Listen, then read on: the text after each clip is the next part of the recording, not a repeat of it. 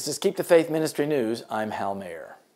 Port Pirie, South Australia, was the location where religious denominations from around South Australia converged for the 21st Port Pirie Diocesan Assembly and in the process helped to take steps toward a more ecumenical future. Members and religious ministers from the Baptist, Catholic, Uniting, Anglican, Lutheran, and New Life churches came together to worship, celebrate religious diversity, and embrace what unites them at the Building Bridges of Peace event. Bishop Greg O'Kelly of Port Pirie said that the event coincided with the 500th anniversary of the Reformation and was an appropriate time to convene to discuss religious matters and focus on how far the church had come. What unites us is much more than what divides us, Bishop O'Kelly said. The splitting of the church was followed by a lot of hatred and war and slaughter and persecution and dreadful mayhem, the wars of religion which split the church in Europe, and 500 years later, we've come a long way. The event saw ministers from each religion involved in ecumenical services, and also a panel which discussed the similarities and differences between each of the religious orders.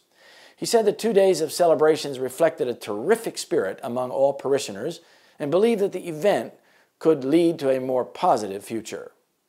This could be the beginning of something much better, he said.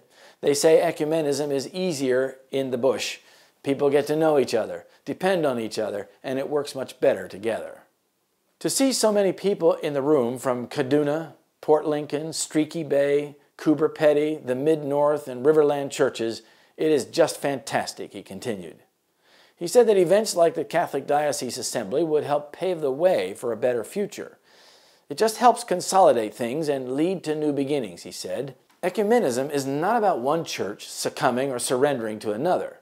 We're not all going to come back and be Catholic again. The ecumenical movement, inspired by Vatican II, has muted the voice of Protestants to the false doctrines and practices of Rome. Previously persecuting Rome is now a friend. They now seek to unite, but probably have no idea where it will lead. Though this is about the ecumenical unity of some of the churches in South Australia, the underlying principle will lead to similar results as in America, persecution of those who do not follow the New World Order religion.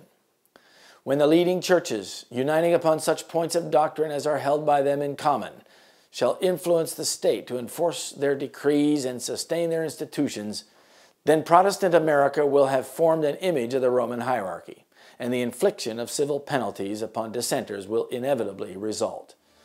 The Great Controversy, page 445. This is Keep the Faith Ministry News. Thank you for watching.